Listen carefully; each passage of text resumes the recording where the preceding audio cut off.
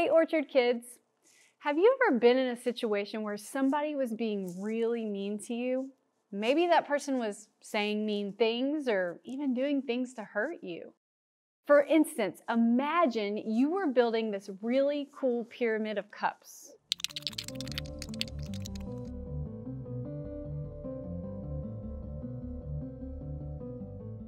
You're building this really cool pyramid of cups, and then someone comes along and knocks it all down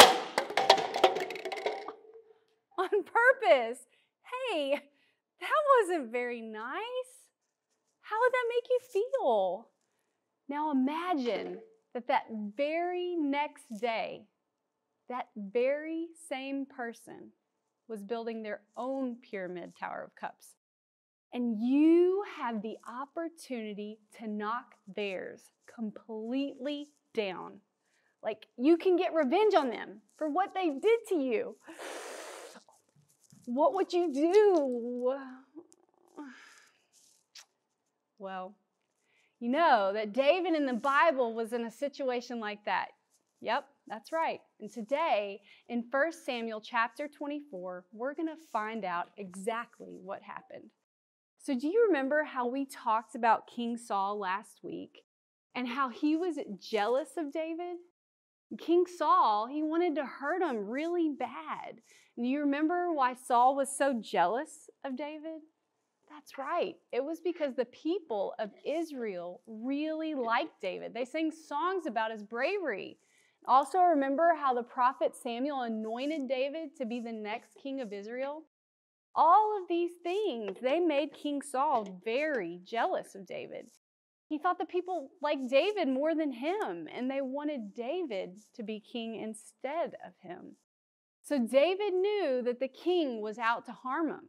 So in this chapter, we see him running away and hiding with his followers in a cave. And King Saul came along with 3,000 of his men, and they went to track down. They wanted to kill David. While King Saul and his army were marching through the land searching for David, the king went into a cave by himself to rest.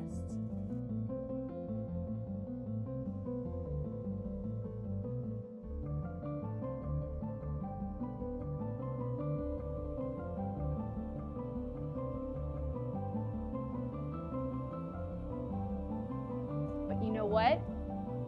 Just so happened to be the same exact cave that David and his men were hiding in. David's men wanted David to take this opportunity to attack Saul, get their revenge before Saul would attack him. But instead, David cut off a corner of the king's robe when he wasn't looking.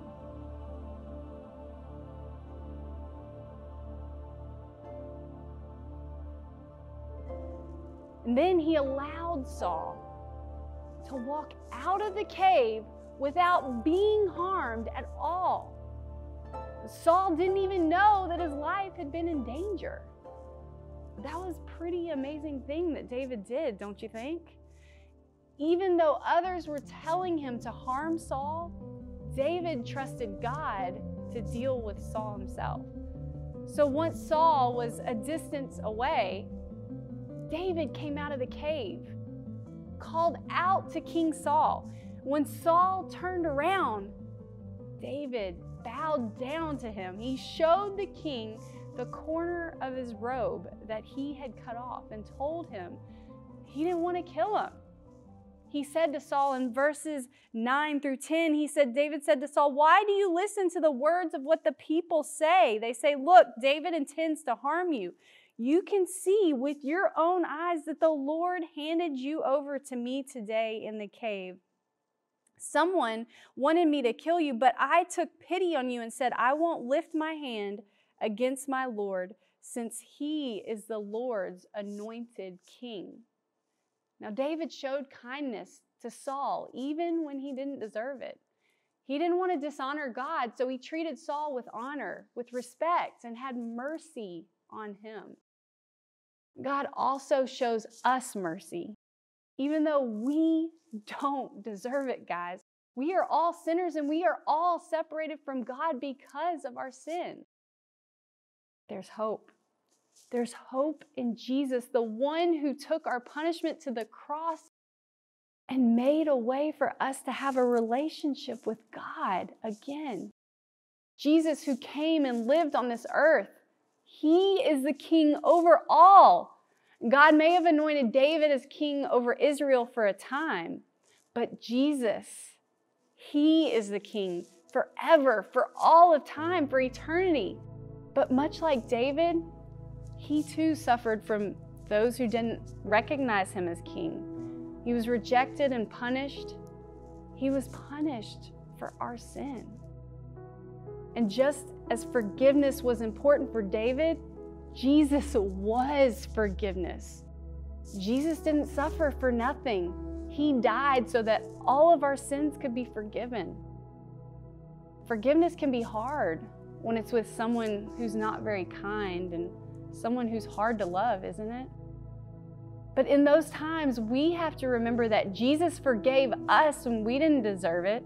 And you can use that same forgiveness that Jesus has given to you, to that person.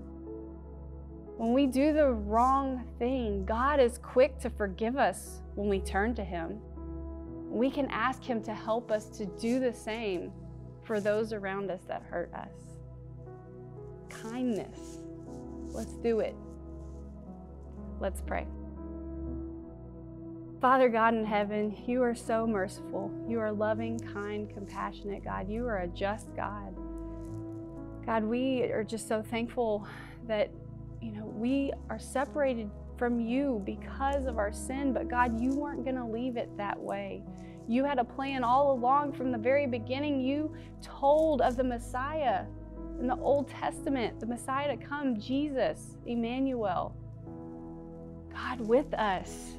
You gave Jesus, your only Son, so that He could make a way for us to be in your family and have a relationship with you again. God, let us be thankful. Let us remember the sacrifice that Jesus did, and let us forgive those that may hurt us.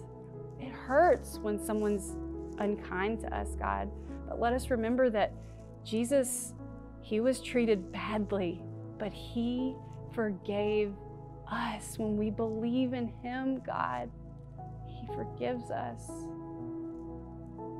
We are forgiven of our sin. We trust and put our faith in Him. Let us use that same forgiveness to others around us. We ask all of these things in your precious and holy name. Amen. All right, guys. Hope you enjoyed that lesson. That was a fun one. We'll see y'all next week.